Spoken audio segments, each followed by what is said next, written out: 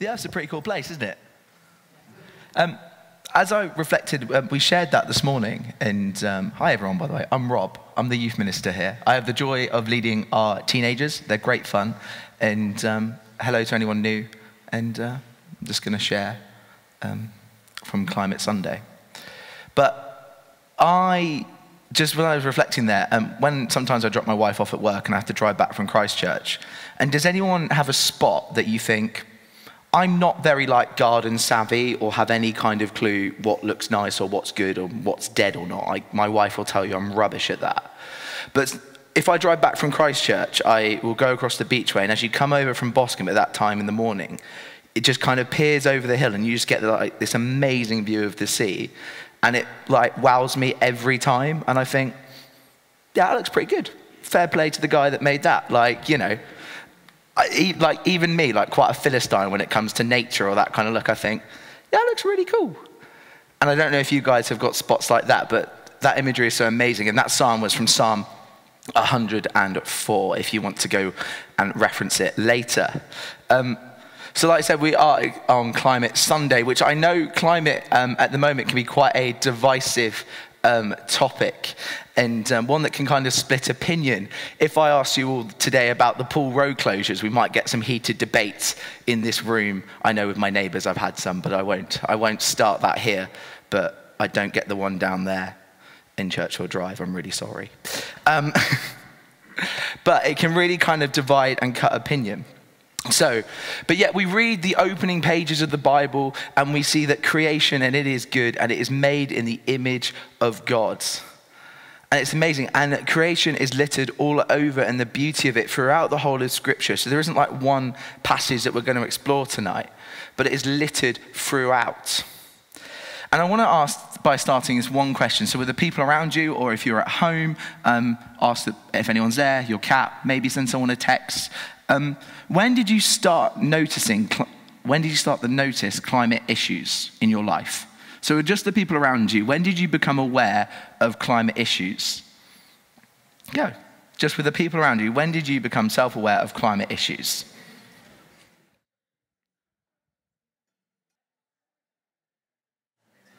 All right, we'll bring your conversations to a close. Maybe for some of you, you have like a real pinpoint moment when you're aware.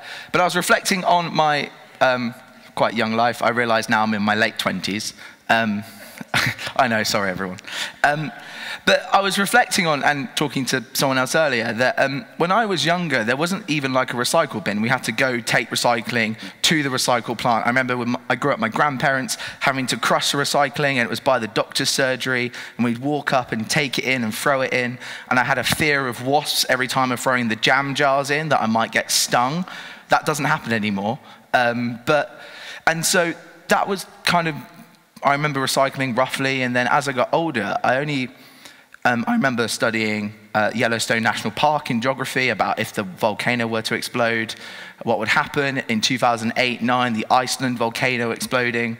But it never really was quite prominent in my school life as far as I can remember. I remember it being spoken about. And as I reflect on this as a youth pastor here, I realize it's come very much in the fruition of the last 5 years. Probably the biggest uproar in later English history. It was probably the 5p bag scandal. I worked in Sainsbury's at the time. The uproar from people was outrageous, that having to pay that 5p for a bag. And now it's not too much of a stress. People are much better at being equipped with this bag. But actually, it's been more prolific in the last 5 years or so. And when we're looking at events like Extinction Rebellion or thinking about climate change and young people and their views, actually, it's been very prolific in their lives right now. And I chat to young people often. It's great. I love that part of my job. And I know for many that it feels like a burden, that they hear this like world is going to end in some way and there's nothing we can do about it, and it's not that great. It's not the view that I stand on, but it's something that I want to make people aware of, that young people are anxious about this. And we all have a response to do that. And I feel like I'd be doing them a disservice if I didn't share that with our church, that we're all in this together. So there's a great piece of research done by Tear Fund called Burning the House Down. So we're going to watch a short clip with that, but if you've got time later on, go to Google, or if you're at home now, go to Tear Fund in Google, type Tear Fund, Bring Down the House, and it's a research project done with over 600 14 to 19-year-olds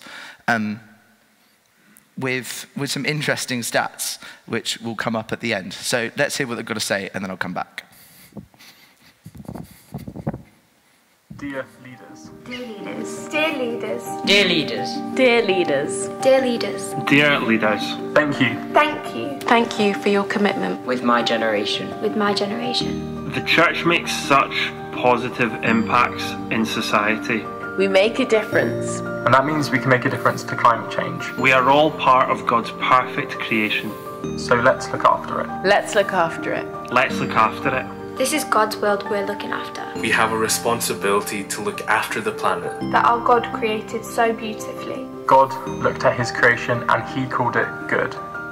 Personally, I can't help but feel guilty that we've mistreated and exploited it to such an extent that soon the damages will be irreversible. Please, please acknowledge that this is an issue. The church has such an important platform as an organisation within society to speak out. Listen to Jesus' call for us all to lose the bonds of injustice and be stewards of the earth. Climate change is going to affect us all, but poor people will be affected the most. Loving others and the poor is an important thing we are commanded to do. As part of this, we must act to protect the environment, as this massively affects lots of lives. We need to be doing so much more. It's time for the church to stand up as an example. Talk about it more. Pray about it. Try and stay positive. And trust God. Make practical steps as a church and encourage the congregation to engage practically. Pray for the planet and help do everything you can to stop climate change. Be bold and don't shy away from preaching on important topics. Challenge our parents to more care and less convenience. Step up. Step up. I haven't heard anything from you. We need to do something now. We have the opportunity and a God who is all powerful behind us. So why haven't we made a change yet? Climate change isn't a problem for yesterday and isn't a problem for tomorrow. It is a problem for right now, and it needs to be addressed now. Being passive isn't an option. We need you to lead in this area. Let's start a movement to save God's creation. Please make changes and listen to us. Please listen to us, because we want to change and are passionate about changing and reversing climate change. We want to help, and we have good ideas. You need to give more opportunities to make a difference to climate change through the church. When the world looks back on the church in 200 years' time, will they think that the church helped stop climate change, or that it was part of the problem? Will they view the church as a positive part of society and as a catalyst of change, or negative and outdated? I hope that churches join the political and environmental fight against climate change and speak passionately about the issue. For the sake of the planet and for future generations, not just for Christians, but for everybody. If we all try to help, We could really make a difference. please do something. It's important. And I'd like you to lead the way. But if you don't, If you don't, If you don't, If you don't, Then we will. we will. we will. we will. We will.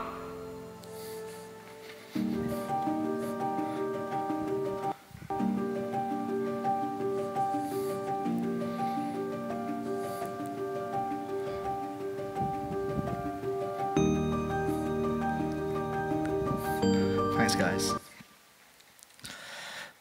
Of the research, it said that 92% of those young people that were surveyed said they were concerned about the climate.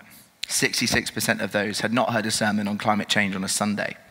55% of them, church leaders, had not spoken to them specifically about climate change.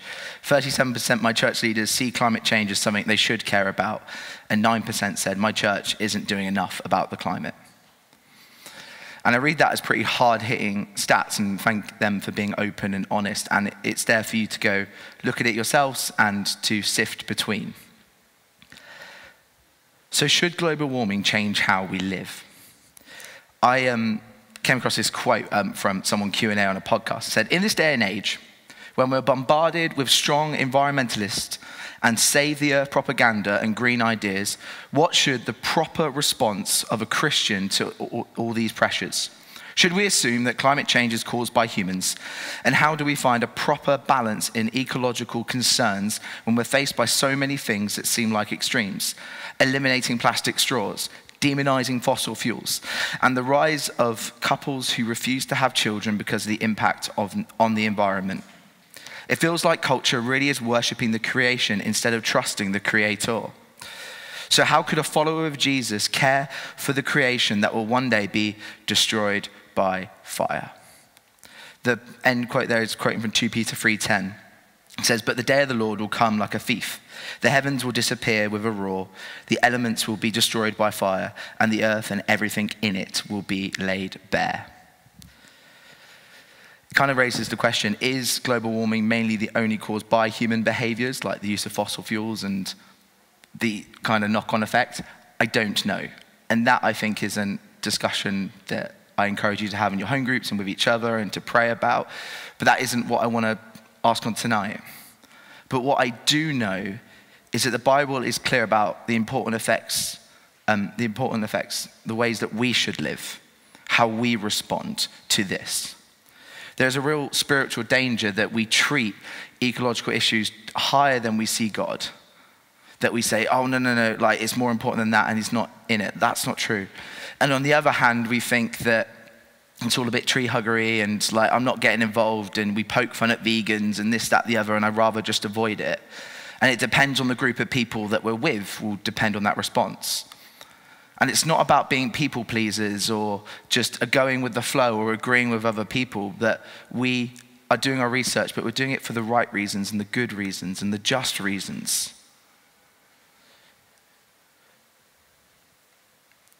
So it cuts both ways. So how should a follower of Jesus care for creation that one day will be renewed, that will be restored? And my response is the same. It's like our bodies. Our bodies one day will fade, and like the earth will decay, and we will decay one day. But it doesn't, we can do things to not speed up that process. We want to make sure that we live healthy lives, and we want to look after and ensure that we have a healthy earth, and we have responsibilities. In Romans 8:10, it says the body will be raised from the dead and the creation will be set free from the bondage to corruption. Just because they will decay doesn't make them worthless now. Doesn't mean that it's all going to be nihilistic and think, oh no, or we'll just leave it and not worry about it. It's not that at all. It means that it's precious. And in this short time that we have on this earth, that we need to really use it effectively.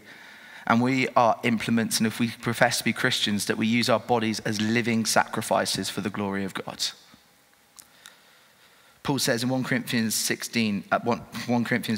19 to 20, "Do you not know that your body is a temple of the Holy Spirit within you, whom you have from God? You are not your own, for you were bought at a price, so glorify God in your body." And then in Romans 12:1, "Present your bodies as a living sacrifice, holy and acceptable to God, which is spiritual worship." Philippians 1:20 says, "It is my eager expectation and hope that Christ will be honored in my body, whether in life or death."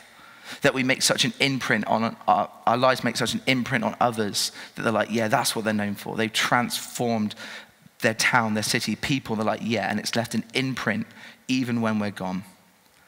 Our bodies are an instrument for glorifying God, magnifying Christ, and dwelling with the Holy Spirit.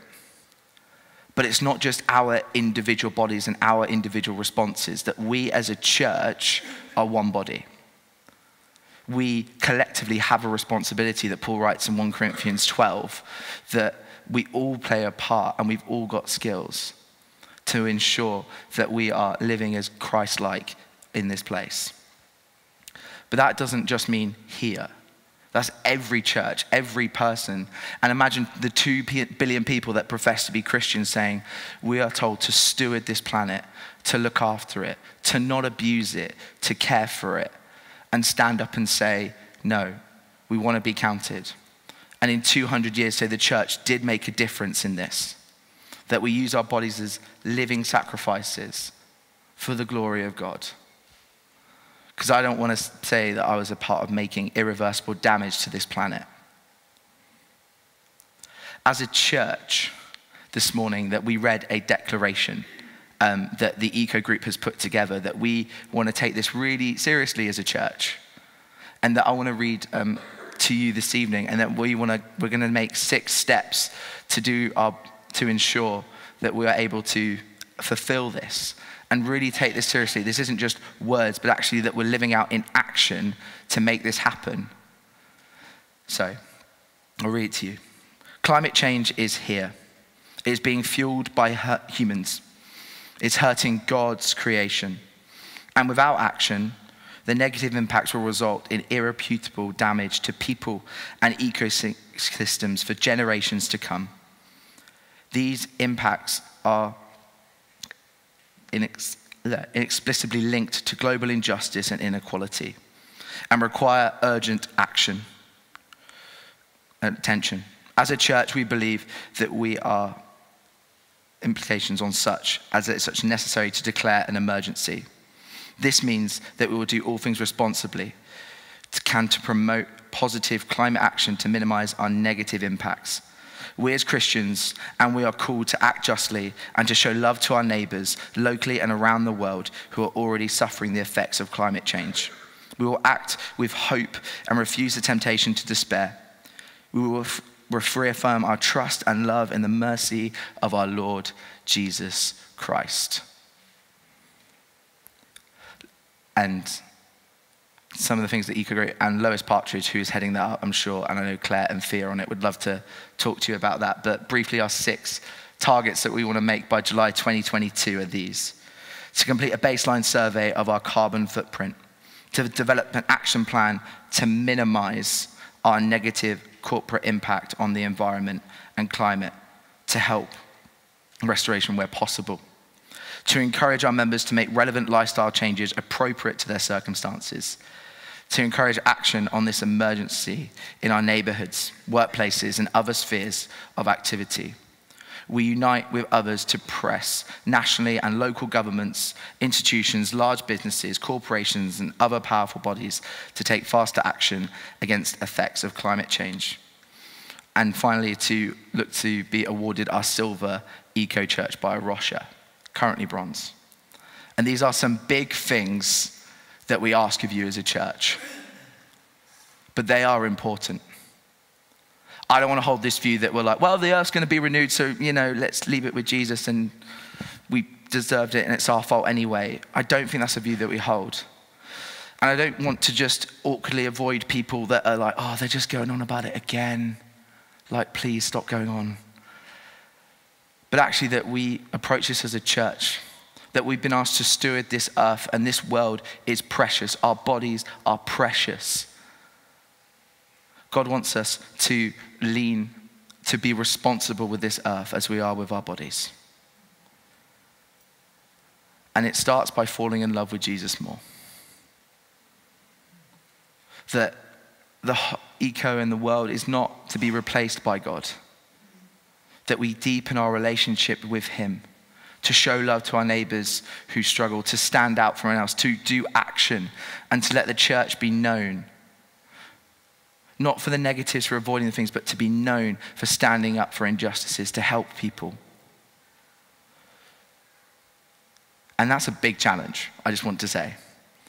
But it's going to involve all of us getting involved, getting a bit messy, and really talking about it and really engaging with it. And it kind of needs to start now.